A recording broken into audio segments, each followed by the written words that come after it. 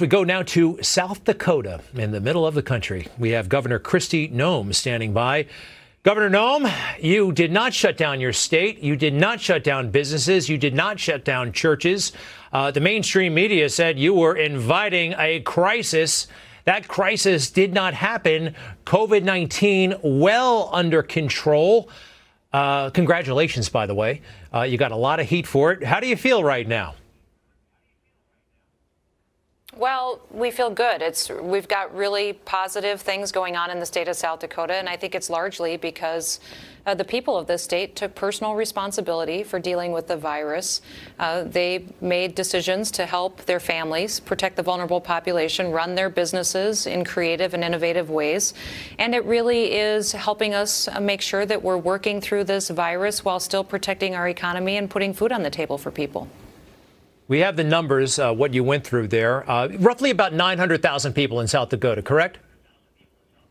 Mm-hmm. Yep, a little bit less than that, yeah. All right, we're going through you had a total of 5,500 cases, 68 deaths, 4,400 recovered. And again, you did not lock down, but you didn't do this recklessly. I mean, this was not just something, you paid attention to the CDC, you followed their recommendations, but you are also looking beyond America. Sweden played a big role in some of your decisions, didn't it? No, what we really did is we looked at information of what was happening with COVID-19 in other countries. We also looked at the research and the studies and what was happening in other states in the United States. But then we looked specifically at South Dakota, our demographics, what our challenges would be, our healthcare facilities to make sure that we had the capacity to take care of folks. And then I stood up and had an honest conversation with the people of South Dakota.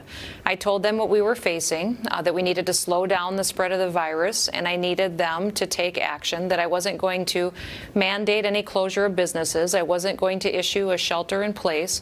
I was going to give them the opportunity to protect their families and to make decisions and to make sure we got through this together. Overwhelmingly, it worked. We have had less than 10% of the capacity we built into our system utilized in our hospitals.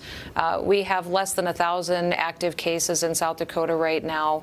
People have done a phenomenal job, and I think they're extremely grateful for the fact that I took seriously my constitutional duties, that I wanted to protect their freedoms and liberties while I made decisions, and that I trusted them. And now you're kind of rubbing it in with the rest of the country. I've seen some of the footage. You're inviting people from New York who, by the way, a lot of them are looking for an exit strategy, and they're looking for another place to move. Why not South Dakota? Hold on a second, Governor. I'm going to show everybody a small clip. Take a look. Okay. Professionals who will be working from home permanently. If you value our way of life, where people love freedom, smaller communities and lots of wide open spaces, I want you to think about doing your work from a new home in South Dakota.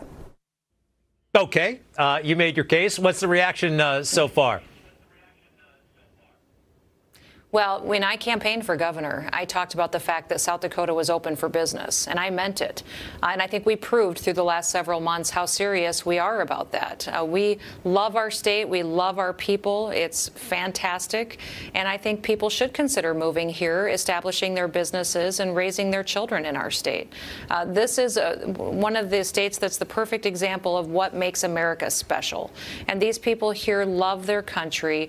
They love being a community, and it overwhelmingly is working. We have people visiting our state at record numbers the recent weeks.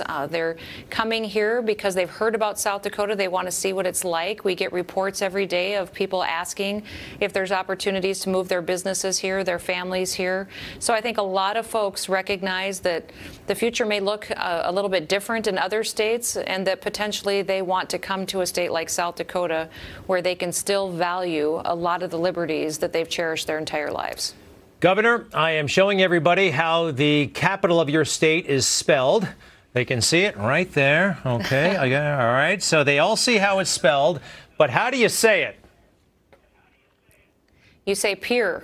Not Pierre, it's Pier. Pier. And it's on the Missouri River. It's absolutely beautiful.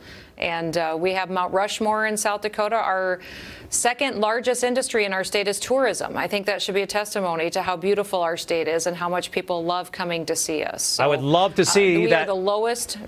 The lowest what? Well, we have the lowest tax burden in the country, in our state, the lowest regulatory burden, and the best people. So I think that folks, if they are considering changing where they live or where they have their business established because of the response they've seen from their local leaders, I would love to have you come and visit South Dakota. Okay, me too. It's the one state that I've never been to North Dakota or South Dakota. I've been everywhere, and Alaska, and Idaho, and a few others. Maybe I should stop. Yeah. Well, come to South Dakota. We'll take good care of you. Very good, very good. And all due respect to Pierre Cardin, that's the other Pierre we were talking about. It's Pierre, not Pierre. Governor Kristi Noem, thank you so much. That's okay, true. To be continued. Thank you. Have a great night. All right, you too.